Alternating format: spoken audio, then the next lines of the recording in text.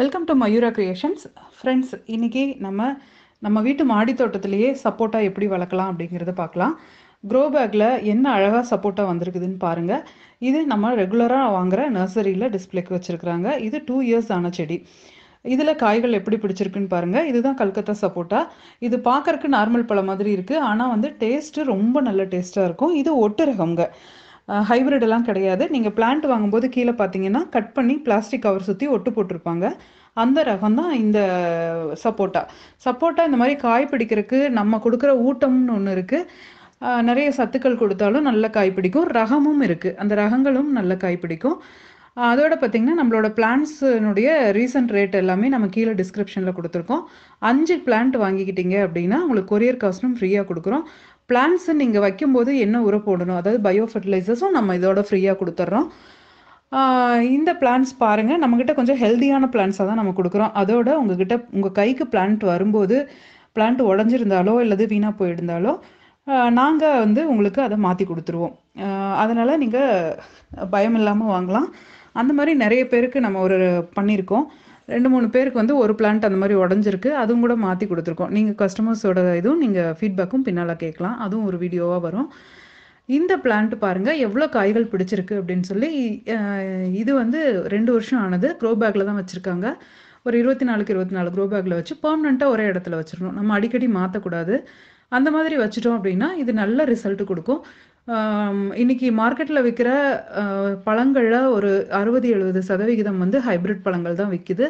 இது cross variety அப்படிங்கிறதுனால நமக்கு பெருசாக எந்த தொந்தரவுமே கிடையாது. நல்லாயிருக்கும் உடம்புக்கு. குழந்தைங்களுக்கும் நம்ம ஆரோக்கியமான ஒரு ஃபுட்டு கொடுக்கலாம். பூச்சி மருந்து இல்லாமல், உரங்கள் இல்லாமல் கொடுக்கலாம்.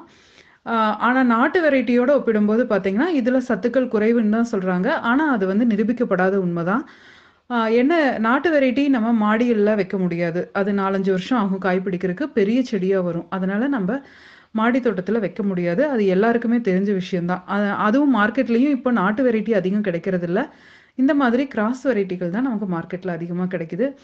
அதனால் நம்ம வேறு வழி இல்லாமல் நம்ம இந்த கிராஸ் வாங்க வேண்டியதாக இருக்குது. நாட்டு வெரைட்டியும் வேணுங்கிறவங்க வாங்கிக்கலாம்.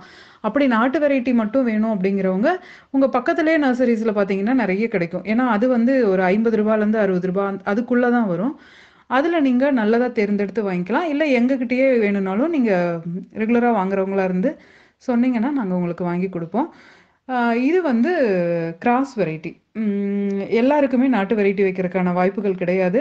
ரொம்ப வருஷம் ஆகுங்கிறதுனால நம்ம மாடி தோட்டத்தில் அவ்வளோ நிறையா வச்சு நிறையா நாள் நம்ம வளர்க்கவும் முடியாது. அதனால் நமக்கு இந்த கிராஸ் வெரைட்டியெல்லாம் பார்த்திங்கன்னா 5-6 வருஷம்தான் பலன் கொடுக்கும்.